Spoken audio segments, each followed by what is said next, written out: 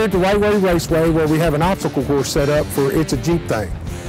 We've got all these different stations set up that we can run across and give a little test to the Jeeps.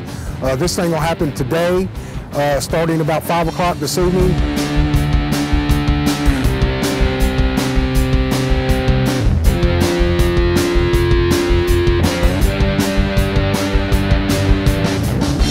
So far, we're looking at probably anywhere from 800 to 900 Jeeps.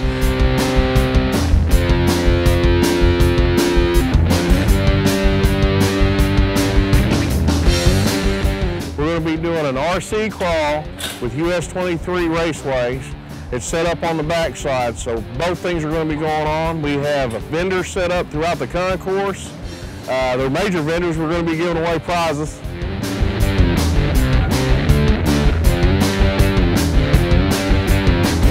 Everyone can come out, have a ball. We got a lot of stuff planned. We're gonna have a big day.